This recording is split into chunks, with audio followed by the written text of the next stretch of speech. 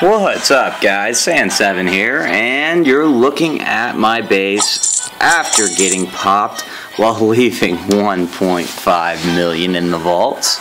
And, well, the winner is Shredasaurus. And I'm going to show you how he adjusted his plan. He came in the first time, and he had a go at it. Well, didn't work out all that well. You can see he comes in from the top. You know, he sees the weakness in the base. He sees that there's the gold. You know, I just need to get across there, and I can take all the gold. The heroes won't come in till late. Well, and he does.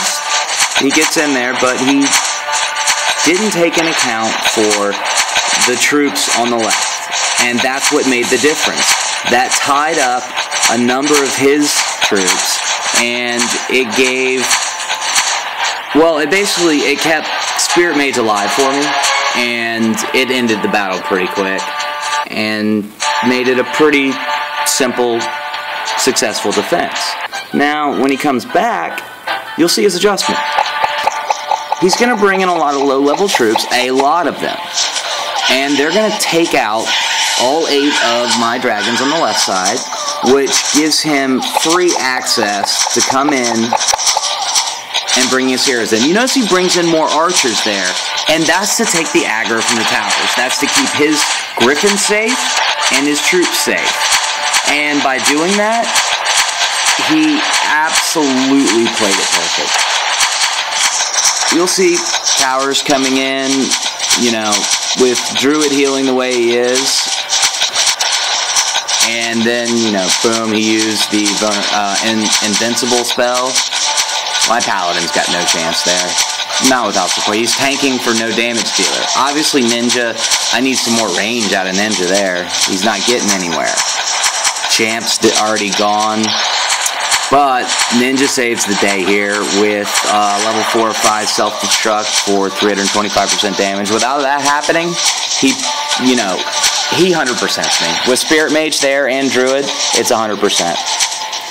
Right now, you can see his Druid is methodically taking down my tower, and he'll move on to the hero bases.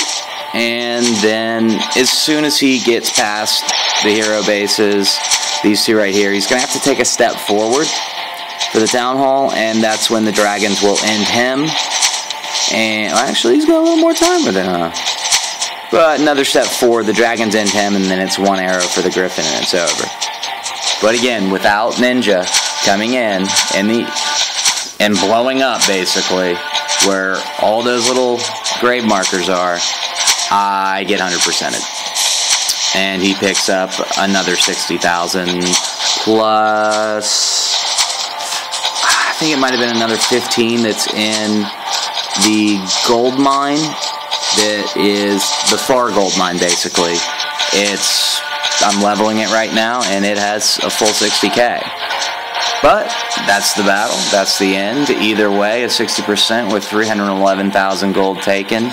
Even with losing, 45 archers, 9 griffins, and his entire hero force and 2 spells. It's an unbelievably successful raid, and hats off to you, Shredasaurus. And, well, I'm going to make some improvements, and hopefully I'll do better next time, but good job, sir, and I hope to see you out there raiding again, man. Sand7 out.